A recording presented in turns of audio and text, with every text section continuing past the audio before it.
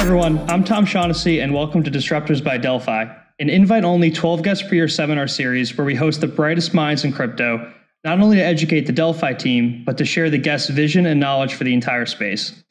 Today, we're thrilled to host Mustafa Al-Bassam, the co-founder of Celestia, for our third episode in the series. In this episode, Mustafa will discuss the importance of decentralization and power distribution, a history of scaling blockchains, and the value of blockchain modularity. Celestia is the first modular blockchain. A modular blockchain is fundamentally different from a monolithic one, or the ones we know today, like Ethereum. In a monolithic blockchain, where pretty much all the blockchains are today, nodes repeat the same work. In contrast, a modular blockchain, the workload is separated across layers of the stack. Each layer specializes in one or many of the core three functions of a blockchain: consensus and data availability, settlement, and execution. As a co-founder of the modular blockchain Celestia, Mustafa will shed light on the importance of blockchain modularity as a social coordination tool for enabling sovereign communities. Special shout out to John at Delphi, who has spearheaded our work and knowledge of Celestia. With that, let's dive into Disruptors Episode 3 with Mustafa. Thank you for the introduction, Tom. So today I want to talk about two very powerful ideas and how they can complement each other. And those two ideas are modular blockchains and sovereign communities. But first, let me talk a little bit about how I got here and why I'm interested in sovereign communities and blockchains. So I was originally born in Iraq, and I moved to the UK as a refugee when I was 5 in the year 2000. And I spent a lot of time on the computer, and I learned to code at a very early age. And then when I was a teenager, when I was 15 and 16, I got involved with various hacktivist groups, including Anonymous, and I co-founded a hacktivist group called LulzSec, where we hacked into a whole bunch of corporations and government entities like Sony, FBI affiliates, Fox, and so on and so forth. I was arrested when I was 16, and I was also banned from the internet for 2 years. And while I was doing this, I kind of realized the impact of hacktivism and hacking in general. So one of the companies we hacked, for example, called HB Gary Federal, was this US military or US Department of Defense contractor that we hacked the emails of, and that was revealed to be doing like weird or potentially illegal activities like blackmailing American journalists who support WikiLeaks.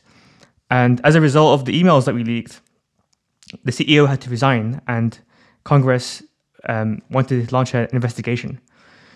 We also participated in the Arab Spring. So, for example, we hacked the website of the Prime Minister of Tunisia, and we helped the Tunisian people evade government censorship with evade government surveillance with anti-surveillance tools. And these activities kind of made me realize that power is effectively a bell curve. So if you think of power as a bell curve, and power is concentrated among the very few, or the top 1% of people, I saw hacking as a means to really kind of transcend that bell curve of power. Because, as a teenager with a $300 laptop, I could easily transcend the bell curve of power, just with a bit of knowledge and some cheap computer hardware. Because in the 21st century, just being able to access and modify information is a very powerful tool that can redistribute or help people to transcend the bell curve of power. And I see systems like peer-to-peer systems and decentralization can actually skew the bell curve of power. So where historically power is distributed among the very few at the top, you can redistribute that power to the masses by reducing the friction for people to access and organize information. Because the ability to access and modify and manipulate information is potentially the most powerful kind of tool in the 21st century. A good early example of this is peer-to-peer file sharing systems like BitTorrent and the Pirate Bay. And we also use BitTorrent, for example, to distribute leaks of organizations that we hacked. But to me, the most interesting thing about BitTorrent and the Pirate Bay was that effectively it allowed people to access information like software and books and also cultural media like movies that could potentially change their lives that historically they might not have been able to afford. And so you could so if you're, for example, in a low income household, you could download books or software. Like for example, you could download Photoshop and become a graphic designer. Whereas previously you might not have been able to afford that if you had to actually pay for it, and the information was not free, available on the internet. And so I was always kind of thinking about decentralized protocols and peer-to-peer systems. And like one of the earliest things I was thinking about when I was doing Hacktivism was there was this tool that we used called a low orbit ion cannon.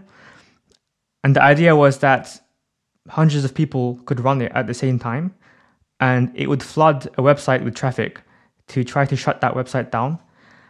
And it was kind of like a means of digital protest, like a digital version of a sit-in. But this tool required someone to have coordinate the attack and operate it. And so you had to have a centralized server to coordinate the attack that could be shut down. So I was thinking about how to create a decentralized version of that using BitTorrent, for example, or peer-to-peer protocol. But my first I first heard about Bitcoin in around 2010 and 2011. And we actually used Bitcoin as donations for our hacker group in 2011. So you could actually donate Bitcoins if you like the hacks we were doing, and we could buy more servers and bandwidth with that to do more hacks. And so I was always kind of following the story of Bitcoin very early. And I was involved with the Bitcoin community and Ethereum communities to kind of follow the different debates that were going on there and technical arguments. Because back in the early days of Bitcoin, people were talking about all kinds of different decentralized protocols that they could build that are not just cryptocurrency, but other kind of protocols like decentralized DNS, for example, or decentralized like HTTP or websites, for example. But the story of blockchain scalability kind of really begins in July 2010, which is where my kind of technical story also starts. So in July 2010, Satoshi, the creator of Bitcoin, added this single line of code to the Bitcoin code base. And this single line of code was in response to a worry that someone could attack the Bitcoin network by spamming it with lots of transactions and make the blockchain really big and too big for anyone to be able to process. And so he inserted this 1 megabyte maximum block size limit in the code so that miners couldn't generate or produce a block that's greater than 1 megabyte. And at the time, that was seen as not a big deal, because people thought, well, if we ever, reach that limit, we could easily increase it. But 7 years later, this turned out to be somewhat of a ticking time bomb, because what happened was in 2017, there was a massive bull market, and all of a sudden, the Bitcoin blocks became full, and because they were full, no one could get their transactions included in the chain, and so the transaction fee skyrocketed to up to $50 per transaction. And you would have thought that the Bitcoin community could just increase the block size limit to make things back to normal and to allow more transactions to be processed. But the Bitcoin community didn't do that. And the reason why they didn't do that is because there's a difference between throughput and scalability. And this is also what differentiates between Web 2 and Web 3. So throughput of a blockchain, you can think of it as the transactions per second that a blockchain can handle. Like 1,000 transactions per second, for example. And that's also, the scalability of any Web 2 website, for example. How many users can it handle? But in Web 3, scalability is more nuanced than that. In Web 3, scalability is the transactions per second that the blockchain can handle, divided by the cost for ordinary users to check that all the transactions in the chain are actually valid. And this is kind of important because this is what makes a decentralized blockchain decentralized. Because the whole reason why a blockchain is decentralized is because ordinary users that are running, ordinary machines like laptops can easily, go to the blockchain and re-execute and reprocess every single transaction and actually verify for themselves that the miners did not insert any invalid transactions in the chain or broke the rules of the protocol that everyone agreed on. Because if users didn't do that, then the miners could just change the rules however they want. And for example, like print unlimited money for themselves. Because there's effectively two types of nodes in a blockchain network. The first type of node, which is what everyone's familiar with, is this idea of a standard full node. And the standard full node is what I just described, downloads all the data and checks every transaction to check that the actual blockchain is valid and the miners haven't inserted any invalid transactions. But then there's light clients.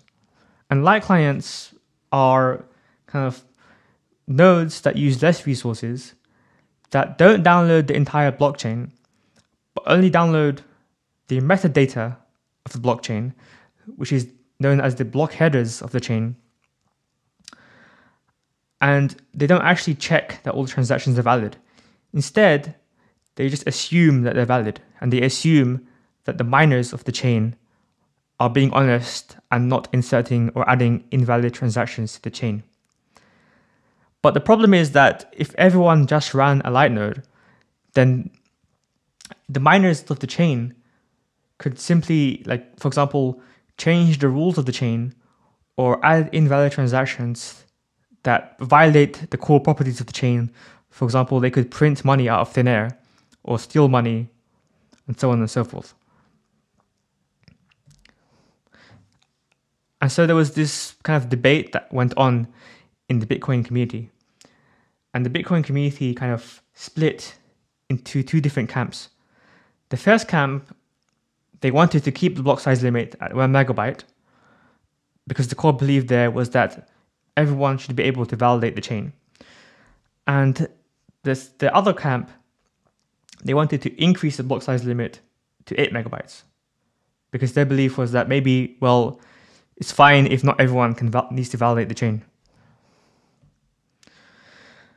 So a lot of my kind of research over the past few years and a lot of what I've been thinking about is like, how can we actually increase the transactions per second that blockchain can handle without decreasing the cost for end users to validate all the transactions, which is what keeps blockchains actually decentralized. So to increase the top part of the equation, which is the transactions per second, there's kind of two main ways of doing that. The first way is, as mentioned, you simply increase the block size to whatever you want.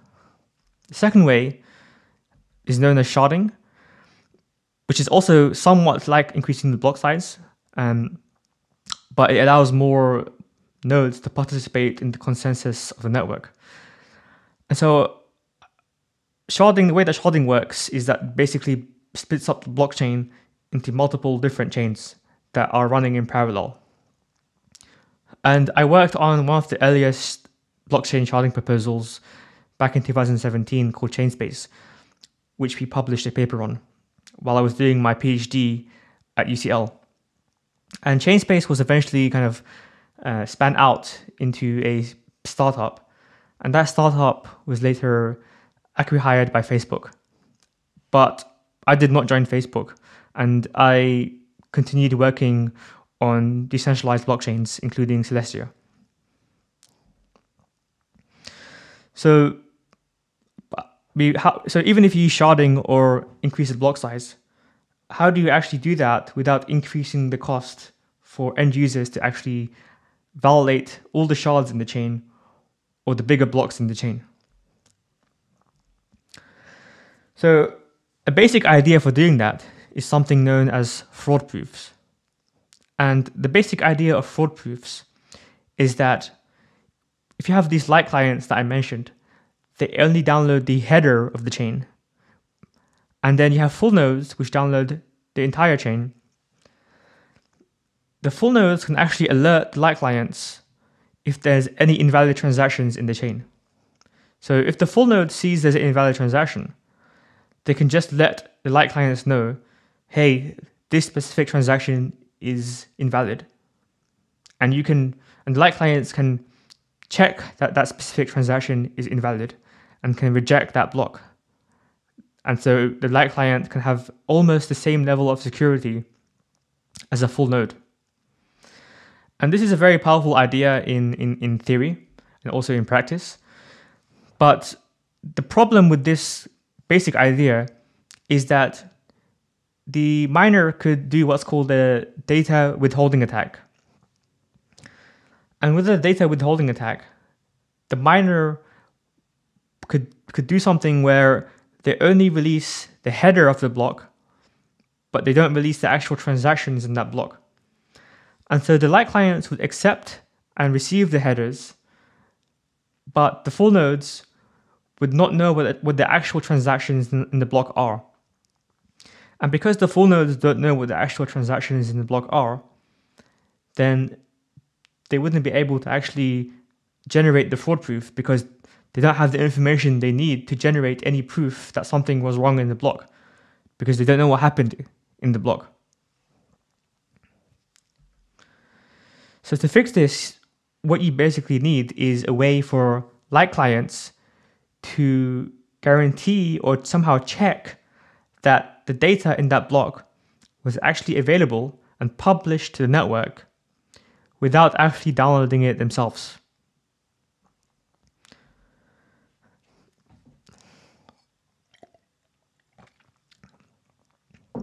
So I started kind of working and thinking about this problem. And Vitalik was also thinking about this problem. And Vitalik wrote a note on the Ethereum GitHub wiki about this problem and a potential solution for it using a kind of primitive called erasure coding.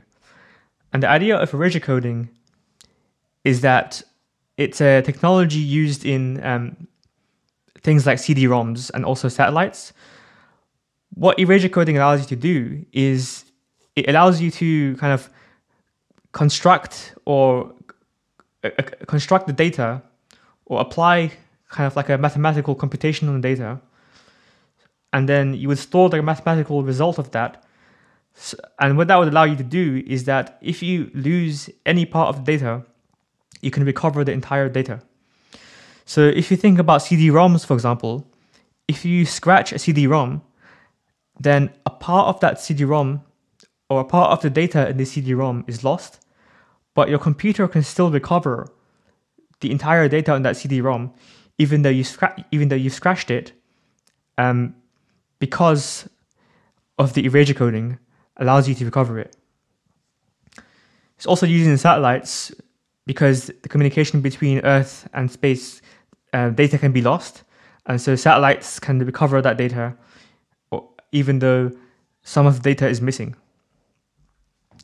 And so we can apply the same kind of primitive to blockchains, where you can construct a scheme where if you use the same technology on the data inside blocks, even if some of the data inside a block is missing, you can recover it. And then you can construct something called a data availability sampling scheme. And the idea of data availability sampling is that it allows light clients to have a very high probability guarantee, like over 99% probability guarantee, that the entire block is valid by only downloading less than 1% of that block. And this was a very powerful kind of like new technology. And I wrote a paper about this with Vitalik and implemented a prototype for it.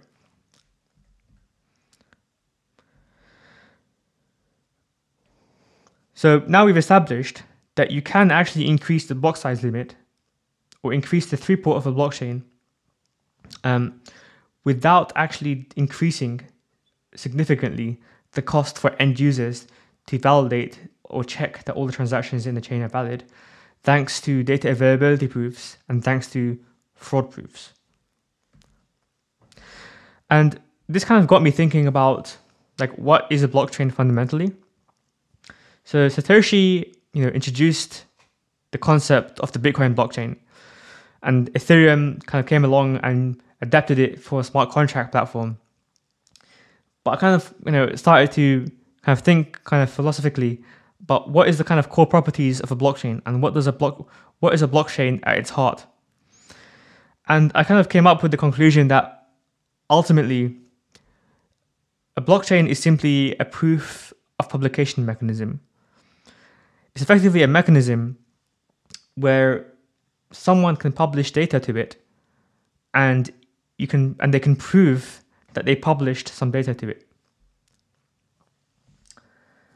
And the way that I came to this conclusion is through a kind of a thought experiment that I had, which is like, what is the simplest version of Bitcoin that you can create? So if you had a version of Bitcoin that is as simple as possible and with as few rules as possible on the actual chain itself, so effectively a version of Bitcoin without any on-chain computation or execution, what you would have is effectively, imagine a Bitcoin blockchain where you can submit arbitrary transactions to it. You can submit invalid transactions to it that steal people's money, for example, or do double spending transactions. That blockchain can still be made secure because you can still have a rule on the actual end users, clients that are actually computing the account balances of everyone's Bitcoin. The rule would say, I will simply ignore the invalid transactions.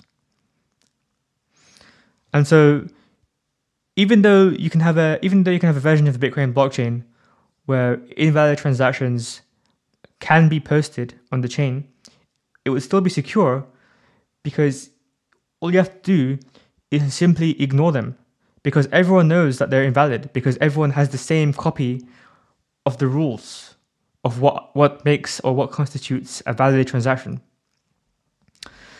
And so this is how I came to the conclusion that fundamentally a blockchain is simply a mechanism where you can prove the publication of data. Because ultimately, what Bitcoin does, the problem that the Bitcoin blockchain solves is this problem of double spending attacks, where it prevents people from spending the same coins twice. And the way it does that is by fundamentally having an order over the transactions in the chain. But all you need to prevent the same money from being spent twice is all you need to know is the order that the transactions were sent. Because if you know the order, you know which transaction came first. And if you know which transaction came first, you know that the second transaction is invalid. And secondly, in order to know what transaction came first in the first place, you actually need to have a copy of every single transaction. And in order to have a copy of every single transaction, the transactions must have been published. And that's why, at its core, Bitcoin is just a proof of publication mechanism.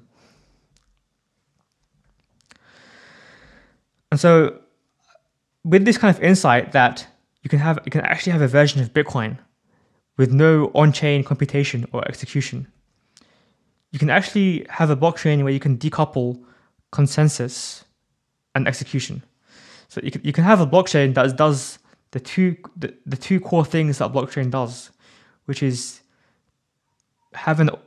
ordering the data and making the data available.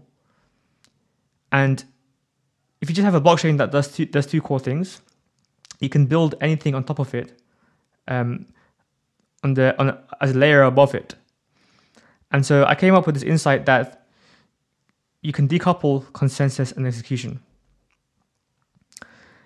And so I published a paper about this in 2019, and I also posted about it on the Ethereum Research Community Forum. And I formed a team around it to kind of build it out and implement it and get it to kind of a testnet and mainnet and so on and so forth. And so I met Ismail in Germany, where I invited him to be CTO. And John, he was the first person to respond to my post in Ethereum Research. And 2 months after I published the Lazy Ledger paper, John came up with the first proposal for an optimistic rollup, which made a lot of sense, because the kind of core concept of optimistic rollup is that it uses a different blockchain, or it also relies on this primitive of decoupling consensus and execution, because a optimistic rollup is basically a blockchain that has off-chain execution but uses a different blockchain for consensus and data availability. So I coined this term called modular blockchains around 2019 when I was blogging about Lazy Ledger, which is now called Celestia, to differentiate between traditional blockchains and the new paradigm of blockchains, which is the modular blockchain stack. So traditional blockchains, they're monolithic, which means that they try to do everything. So for example, Bitcoin and Ethereum, they all do consensus and execution. And Ethereum also does smart contracts. So if you want to use Ethereum for an application, for example, Ethereum will provide you the consensus and also the computation for your application. But in the modular blockchain stack, you can actually decouple consensus and execution. And the way that would work is that all the execution, instead of the consensus layer doing the execution happens off chain or on a different chain. Because as we've kind of realized with this Bitcoin thought experiment, you can actually decouple consensus and execution and have someone else do the execution. So if you think about this modular stack thesis follows a very similar paradigm to the evolution of the early web. So if you consider the early web in the 90s, if you wanted to create a website, you had to have your own physical machine, like for example in your house or in your university. But then in the 2000s or the late 90s, various companies like GeoCities and DreamHost kind of had servers, and they said, we'll share those servers with you if you pay us, a fee. And that made it really easy for people to create their own websites. But the problem was that you were also limited to the same limitations that the servers of those companies had. So like you couldn't install new things on the servers. So you had to use whatever tools or programming languages or database technology that was given to you or used on those servers. So you couldn't really experiment. But then in the late 2000s, this idea of the cloud started getting popular. And this idea of virtual machines, where you can go on Amazon AWS or DigitalOcean, and you could deploy a virtual machine in seconds. And that virtual machine gives you the same benefits as a physical server. You have full control over the execution environment, and you can install anything you want, and you can have any operating system you want on that. But you don't have to actually maintain any physical hardware or buy any physical hardware. So you kind of had the best of both worlds there. Now, Web3 also follows a very similar evolution. So when Bitcoin was first released in 2008, there was Bitcoin, and then people also created other chains like Litecoin and Namecoin. And it was basically like each application had its own blockchain. Because Bitcoin only had one application, and that was cryptocurrency. And then Vitalik kind of saw this and said, well, why don't we just have a kind of a general purpose blockchain with a general purpose virtual machine, like the Ethereum virtual machine, where you can upload arbitrary applications to it. And that is similar to shared hosting, because you can program your application and you can upload it to the shared Ethereum blockchain and share the same blockchain as everyone else. And that was very powerful because it allowed people to effectively experiment with decentralized applications in ways they couldn't before. But they were still limited by the limitations of having a shared blockchain. You have to use the Ethereum virtual machine, and you have to follow along with the hard forks that were happening on Ethereum, even if you don't agree with the kind of social consensus of the Ethereum, or even if you don't agree with the values of Ethereum, for example. But more recently, over the past few years, this idea of application-specific blockchains or layer 2s started getting more popular. So now, instead of having your application on the same blockchain shared by everyone else, you can actually create your own blockchain in the form of an optimistic or ZK rollup. And those blockchains are effectively like virtual blockchains, kind of like you have virtual machines in the cloud. And these virtual blockchains, they all share the same consensus layer or the same consensus blockchain, and so they can share block space and security. And that's the way that rollups on Ethereum work, for example. The rollups, use Ethereum for data availability and consensus, but the execution happens on the rollup chain itself.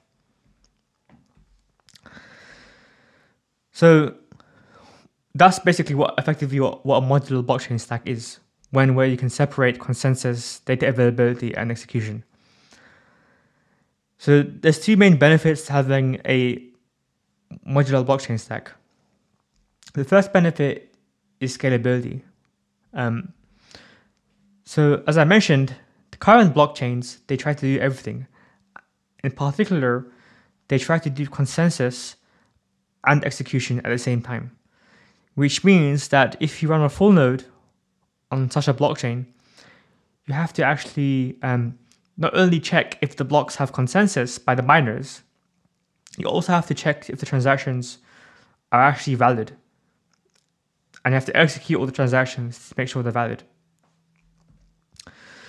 But with Celestia, which is the first modular blockchain, the design is that because we're decoupling consensus and execution, Celestia only provides consensus and data availability. Celestia does not provide any execution. It doesn't provide any kind of smart contract platform like Ethereum, for example. And so that means that as an end user, if you want to check that the chain is valid, you don't have to care about the contents of the transactions on the chain. All you have to check is that the transactions are actually available, have been published, rather than having to actually go inside those transactions and check that they're valid and execute them, which is much slower. Because all you have to do is check that transactions are available, as we've established with this new technology that I described, data availability sampling, the light clients and the end users can have a very high probability guarantee that the block is available by only downloading very small amount of that block.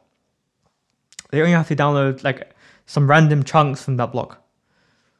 And if they download those random chunks from that block and they could successfully download it, then they have checked that the data is actually fully available. If they sample the block and they couldn't download that 1% of the data that they were trying to download, then they can assume that the block is not available. Now, this scheme only works if you have enough light clients or users in the network that are running the same protocol so that they all have enough pieces of the blockchain so that if they get together, they can actually reconstruct the entire block. And so that means if you want to increase the block size in such a system like Celestia, you also have to increase the number of nodes in the network in order to make sure that in case there's an attack, the nodes can actually have enough data to reconstruct the entire chain and actually kind of prevent an attack where data is being withheld. And that's a very nice scalability primitive. It's very similar to sharding, where the more nodes you have in the network, the higher the block size you can have. The reason why I like this is because this, if you think about what's the world's most scalable decentralized protocol, it's basically BitTorrent. Because at one point, BitTorrent handled a quarter of the internet's traffic. This was back before Netflix existed. People were pirating movies on the Pirate Bay. And the reason why the Pirate Bay and BitTorrent was so scalable was because BitTorrent doesn't do any execution. It just distributes data. And the properties of BitTorrent were such that the more nodes and the more seeds and peers that you have sharing a file and distributing that content, the more data the network can store and the more bandwidth it has to share that data. And so Celestia makes a very similar insight, which is that if we can simplify the process of block verification to data availability verification, you can actually achieve very similar scalability properties to BitTorrent. And as I mentioned, in this new modular blockchain paradigm, you would use a system like Celestia for the data availability of your transactions. And the execution happens off-chain on, for example, a layer 2 chain or independent blockchain. And there's already various kind of projects developing these different execution environments. For example, you can use the EVM, or you could use Starknet, or Optimism's Rollup, or Cosmosm, and so on and so forth, or the Cosmos SDK. And so, in this new modular paradigm, developers have the freedom to choose their own execution environments instead of being restricted and limited by the Ethereum virtual machine or whatever virtual machine that's already on that blockchain that you have to use. The second major benefit of modularity, and this is more of a kind of social benefit, is this idea of sovereignty. So I strongly believe that groups of people with shared goals have an inalienable right to self-organize, unburdened by the status quo. And to me, that's fundamentally what decentralization and blockchains are about. And Article 20 of the Universal Declaration of Human Rights states that everyone has the right to freedom of peaceful assembly and association, and no one may be compelled to belong to an association. To me, that's fundamentally what blockchains should solve. if you look at the personal computing revolution in the 90s, the personal computing revolution allowed individuals to become sovereign. You had platforms like Twitter and Instagram where people had personal profiles, and they could allow the individual to share content in ways and mass, share content and spread messages to the masses in ways that weren't possible before. And this kind of version of the web is very kind of focused on the individual. Systems like Facebook and Twitter and Instagram. But blockchains are effectively community computers, and blockchains are the kind of community computing revolution that allows communities to be sovereign. So you have DAOs, for example, are a very good example of this. For example, you have DeFi DAOs like MakerDAO, and you also have kind of political DAOs like Constitution DAO and Assange DAO. And all of these DAOs are effectively kind of sovereign digital communities that exist online that have, in many cases, tens of thousands of participants, and they have a shared pool of funds that they all use for a shared and common purpose embedded in that DAO. But the problem is that while DAOs are very powerful tools to make communities sovereign, DAOs on monolithic blockchains that are not modular, like Ethereum, are not sovereign. The reason for that is that, for example, a DAO on Ethereum is bound effectively by the social consensus of the Ethereum community, because that DAO is running on the same blockchain as every other DAO. So it's running on the same execution environment as every other DAO. And so the kind of like the validators of the Ethereum chain process all of these transactions of multiple DAOs. And if the Ethereum community decides to hard fork, they will potentially have to go along with that. And they might choose to hard fork in a way that's not favorable to that DAO. It's very similar to if you want to create a company today. For example, let's say you create a company in the United States, or like in a specific state or in a specific country. You're creating that company according to the laws of that country. Usually, that country has regulations that allow you to kind of incorporate a company, and the shareholder agreement and so on and so forth. Those are enforced by the laws in that country and enforced by the kind of the police and the court system of that country. And so, obviously, a company that's incorporated in the country is not sovereign, because it derives its authority from the state. Similarly, a DAO on a shared monolithic blockchain is not sovereign, because it derives its authority from a different or higher level community, which is the social consensus of Ethereum, for example. But if that DAO has its own blockchain, then it's fully sovereign, because it does not derive its authority from any kind of higher like authority or social consensus or community. The way that I think about like blockchain layers is that it's commonly known that you have layer 1 and layer 2s. So layer 1s are blockchains, and layer 1 blockchains, they provide consensus on data. But the only reason why the value on a layer 1 blockchain has any value, or the reason why the tokens and coins on that blockchain has any value, is because people agree it has value. Like the reason why Bitcoin and Ethereum has value is because people agree that it has value. And so ultimately, a layer above layer 1 or beneath layer 1 is this idea of the layer 0 social consensus. And the way that I see it is that blockchains are effectively social coordination platforms that implement the results of social consensus.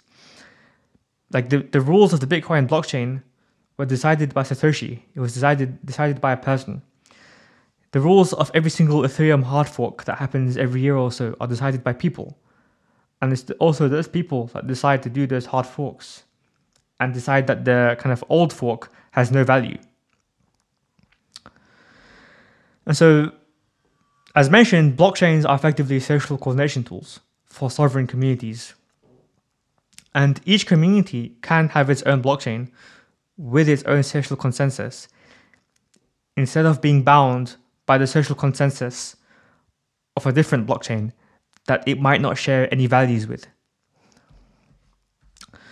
And if you think about one of the core things that makes a society is this idea of a mechanism for social recourse.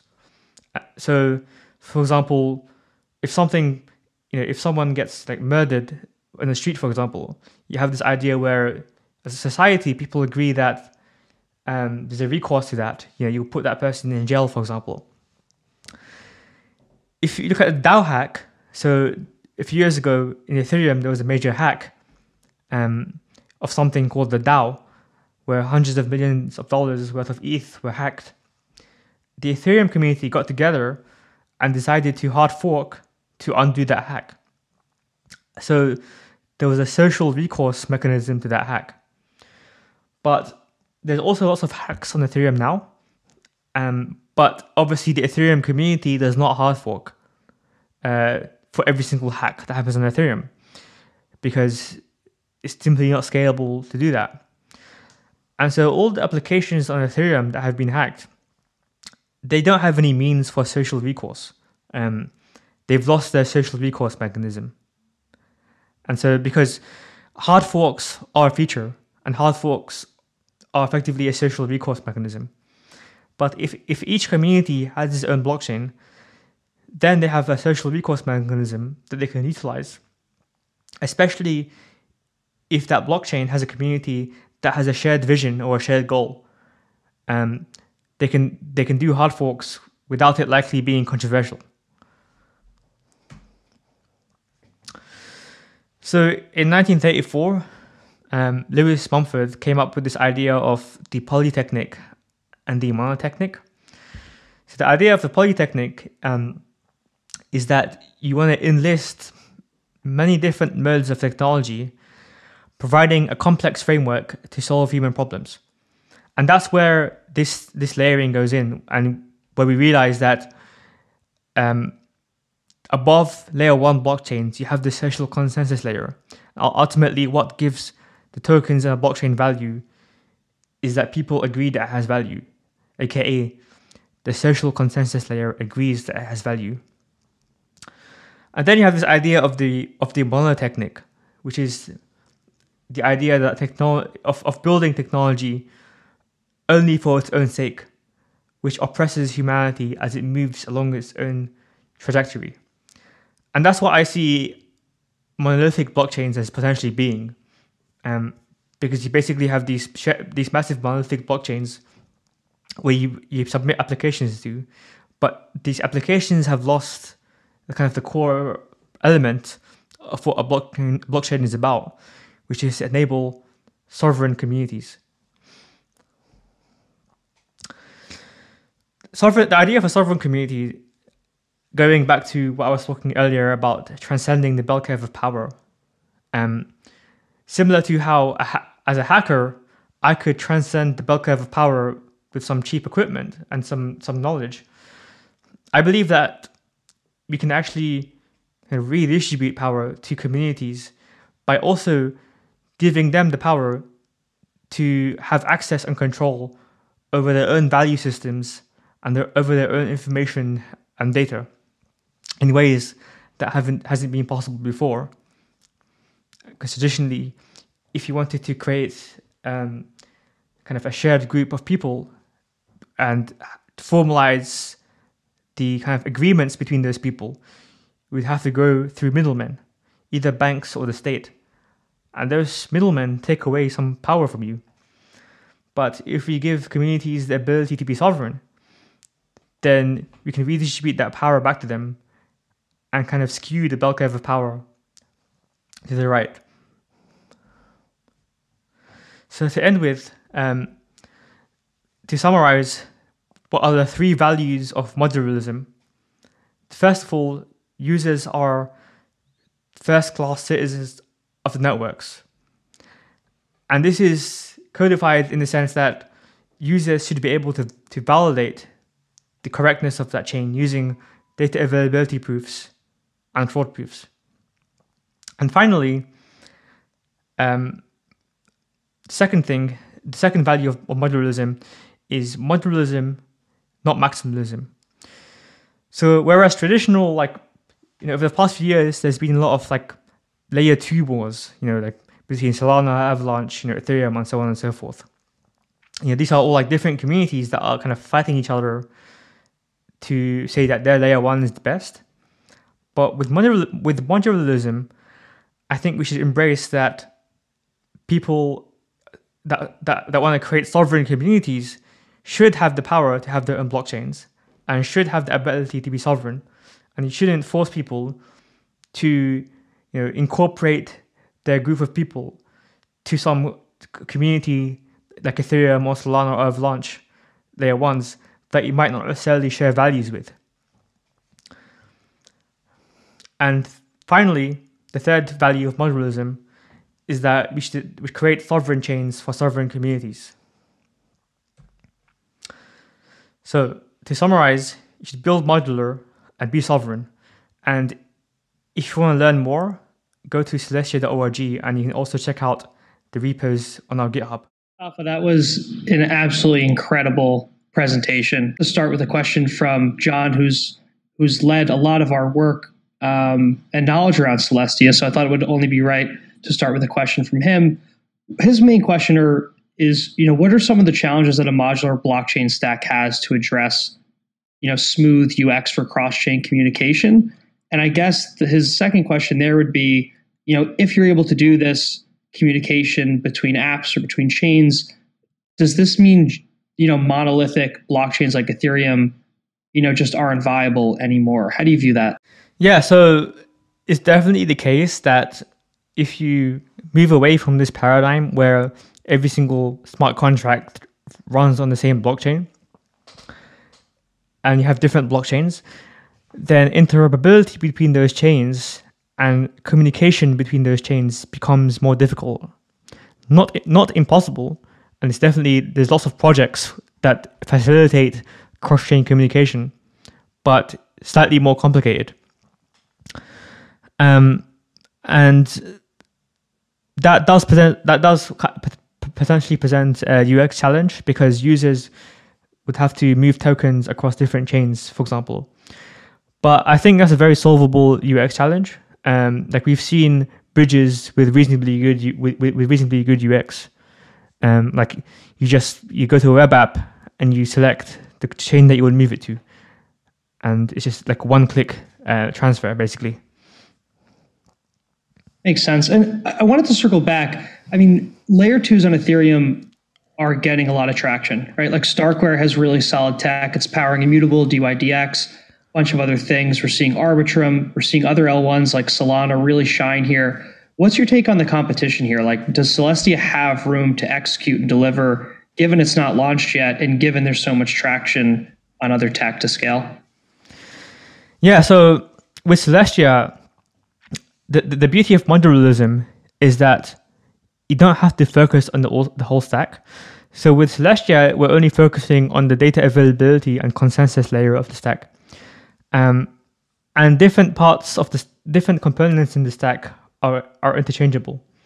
So for example, we've already got a version of Optimism rollup running on Celestia on the DevNet.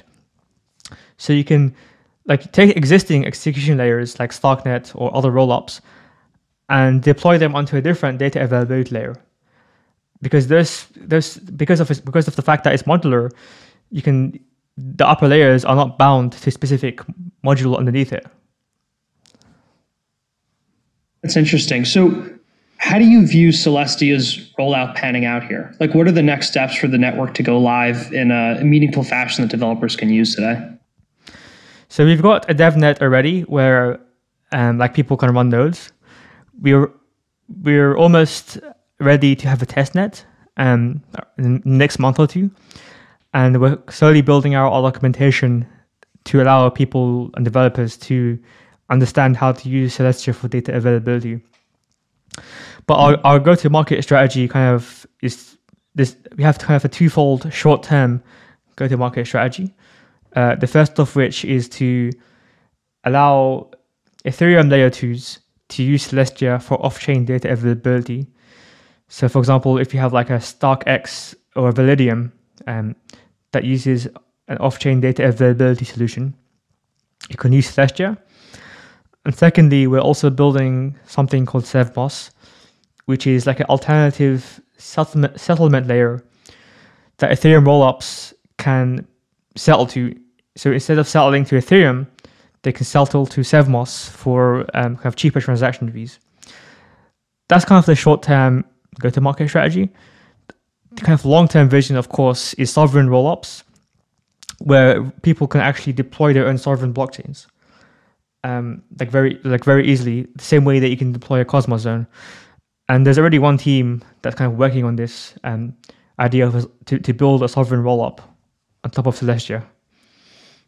That's awesome. Yeah, I'm excited for that team. I think I might know who they are. The other thing I wanted to talk about is like what keeps you up at night risk-wise as a founder of such a enormous product and vision, right? Like, I mean, I've didn't get the chance to talk to Vitalik, early on, or, say Anatoly from Solana, but I'm sure they also had their own kind of concerns and risks. But like, what are the top three, or maybe just the top one risk in your mind to Celestia that really keeps you up that might be unsolved right now?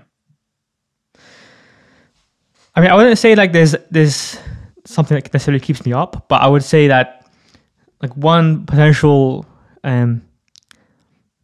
like risk to think about is like in the short term, users might not care about decentralization.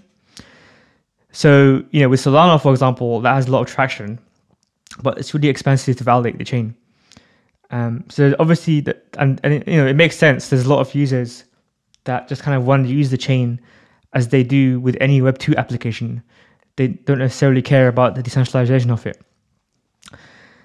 It's a very short-term view to take, but I guess one risk is that, if people kind of don't start caring more about it, then we might end up with a world where we basically end up with kind of like centralized chains, because users don't really care about decentralization.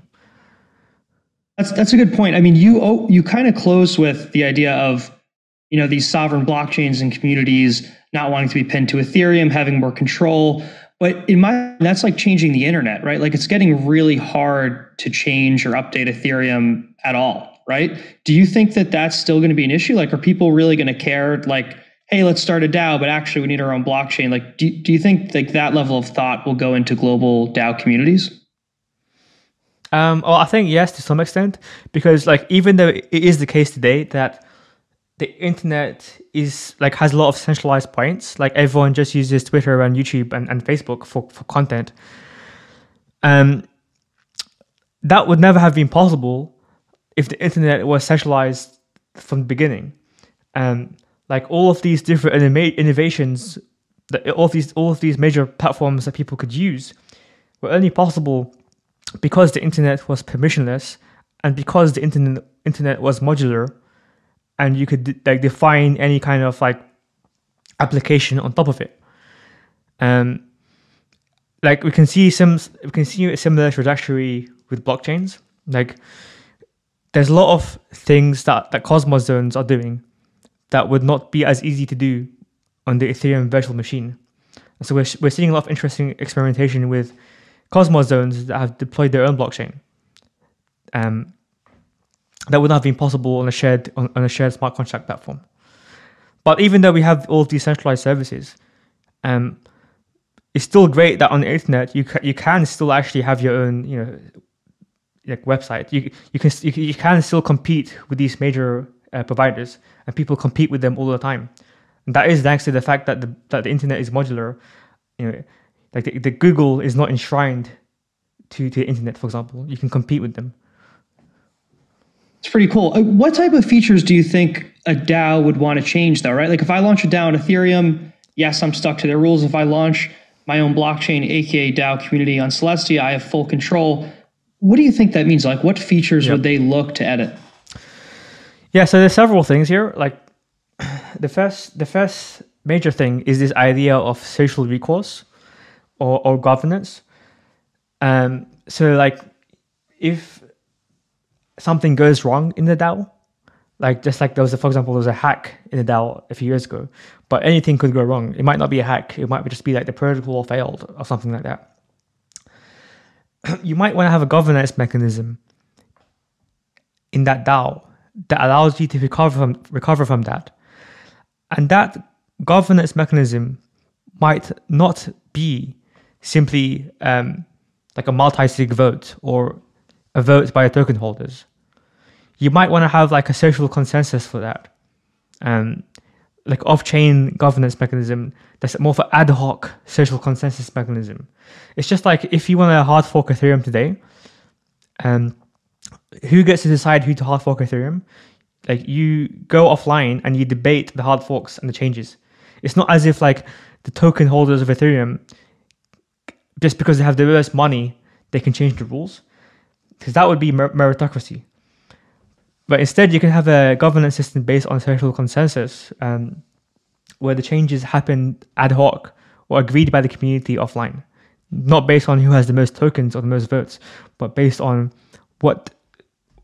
if there's system buy-in effectively.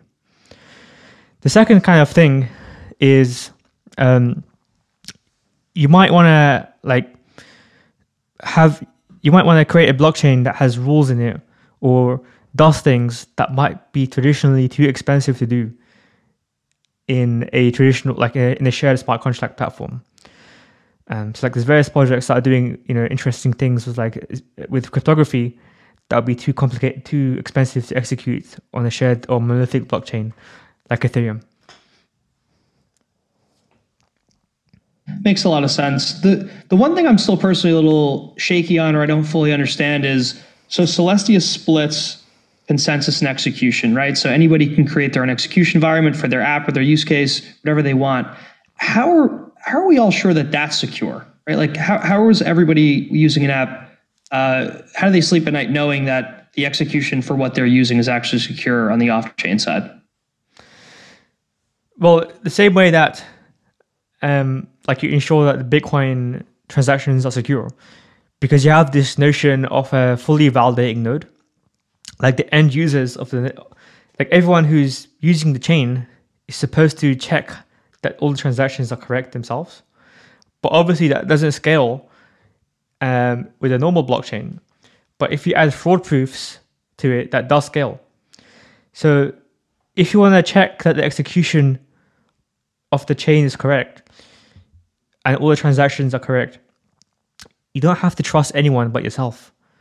As long as you can trust yourself that you're checking the fraud proofs or the ZK proofs, you don't need to ask anyone else, because the fraud on the ZK proofs speak for themselves.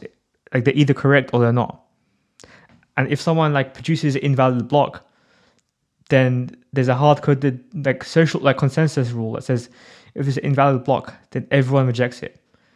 But if someone decides not to reject it, then they're just hard forking themselves off to a different network. But it doesn't affect you, it just affects them. Got it. The other component I want to ask about before we close out is just the growth in nodes for Celestia. So I guess two questions here. One, how easy is it for mass consumers to deploy a Celestia node? And two, what are the effects of that? I mean, you mentioned that the more nodes, the more data availability sampling you could do, obviously larger blocks. But if you can get into the ease of deploying nodes and then just reiterate the effects of that, it would be helpful. Sure. So there's several types of nodes in Celestia. The kind of most basic type of node is the light node.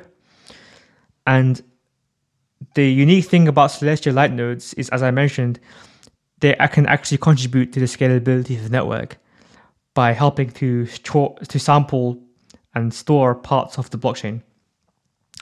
These light nodes are very lightweight. So for example, I've managed to actually run one on my mobile phone. And so one of our goals here is it should be possible to run a Celestia light node that contributes to the network on a mobile phone. And right now you can actually go to the docs on our website, docs.celestia.org, and there's very straightforward instructions for running a Celestia light node. Do you think that's the sell to consumers? Like, do you think it might be the reverse where, hey, you know what? As a consumer, you could run this node on your phone. You're not even going to know it, earn tokens. And then on the other side of this, developers see, hey, you know what? We have an ultra secure settlement layer in essence we can use. Let's go out and use this. Do you think that might be an avenue for you guys? Yeah, so I think the main sell for consumers is that developers can create roll-ups that are more scalable and sovereign. And the question is, do users care about the fact that their light clients are secure? Because most users use MetaMask, right? And MetaMask just uses Infura, which is a centralized RPC endpoint. But actually, I do think that the reason why MetaMask does that is just because Ethereum has very poor light client support. And so I genuinely believe that if Ethereum had good light client support, then there's no reason why MetaMask would not integrate a light client by default that's decentralized instead of relying on a centralized RPC node. Bitcoin has very good light client support. You can actually download a Bitcoin wallet on your phone that runs a light client that doesn't use any centralized servers. And there's millions of people that have installed that wallet. Just like there's millions of people that use BitTorrent, even though instead of using a centralized server. So if we embed these light clients by default to wallets like MetaMask, the user doesn't even need to know that it's running. Because it's the same, the resource requirements aren't that high. But for something like Ethereum, running that light client doesn't help secure the network though, right? Because earlier in your presentation, you kind of covered why you're just getting the block header, you're not actually getting the transaction data within. Yeah, that's correct. So light clients, the reason running a light client for Ethereum and Bitcoin is mainly for your own personal security. But in Celestia, with data availability sampling, it's not just for your own personal security. As a nice bonus, it also does help secure the network. That's a big differentiation. So on Ethereum, if I ran a light client linked to MetaMask, and if it was possible, I wouldn't be reliant on Infura messing with my transactions. But with a Celestia light client with a wallet, you don't have to worry about a central entity like Infura messing with your transactions, and you're also securing the entire network.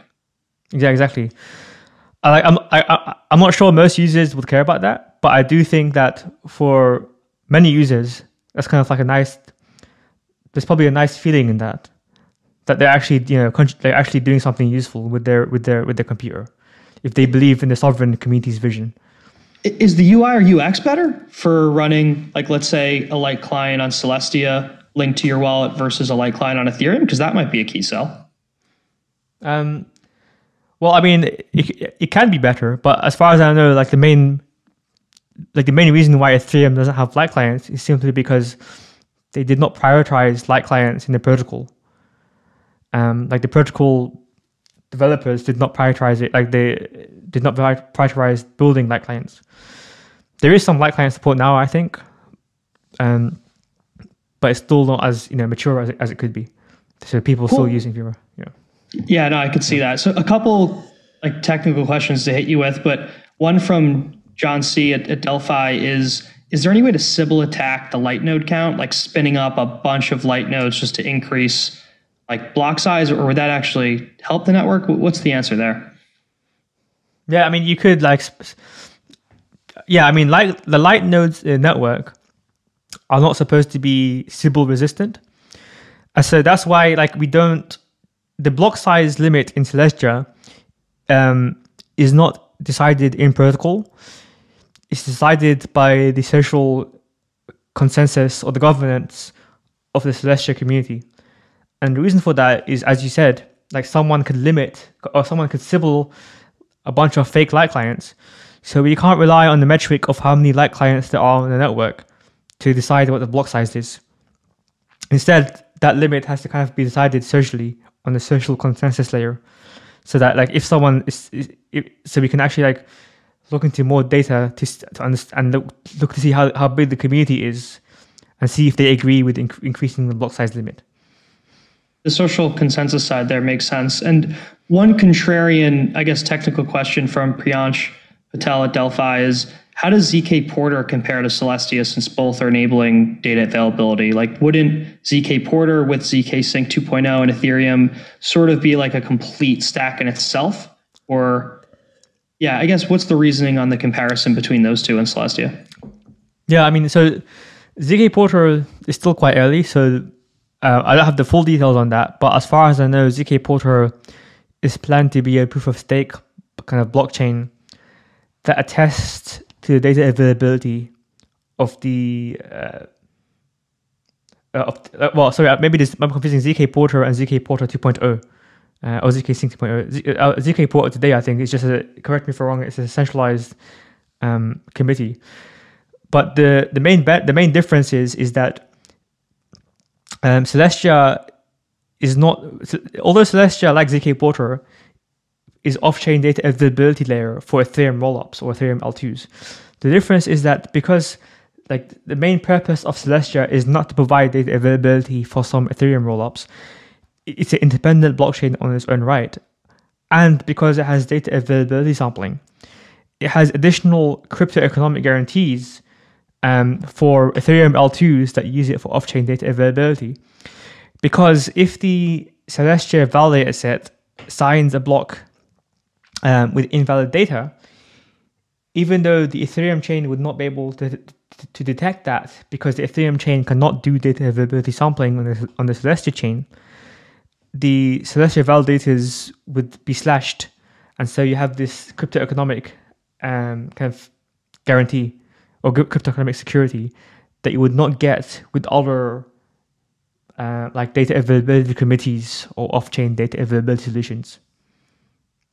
Makes sense. I'm going to dig into both post-call and circle up with Priyansh. And my closing question for you, Mustafa, is why do you think that Ethereum was built the way it is, right? I mean, like your own kind of knowledge of the space and your activity dates back 12, 13 years, early Bitcoin user at this point. Why do you think that it's just coming to air now that modular is the right way to go?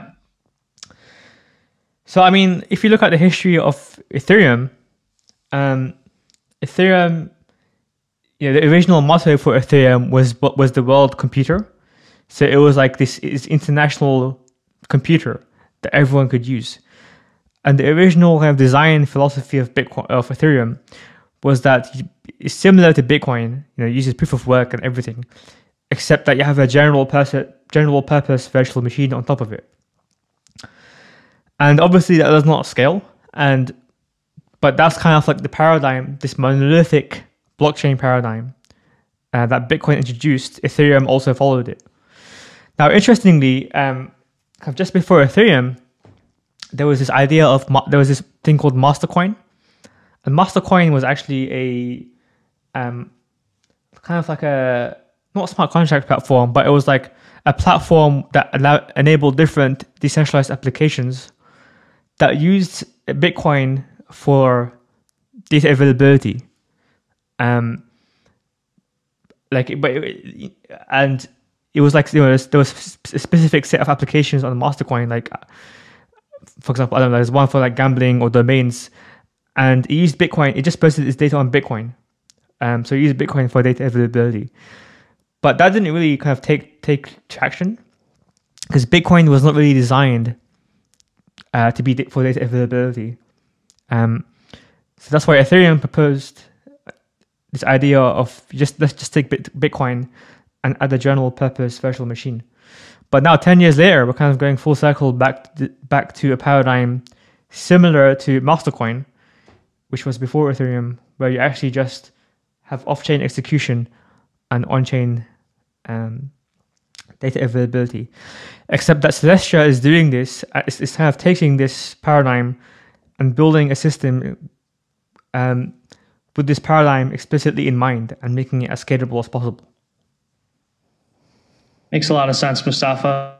Mustafa, this has been an incredible Disruptors episode on modular blockchains, Celestia, your history as an insane hacker and somebody who's just been incredibly plugged into all of the technical achievements and advancements in the blockchain space for the past decade, and how that influenced your decision to co-found Lazy Ledger, which is now Celestia. So it's been really exciting having you on, and really appreciate your time today.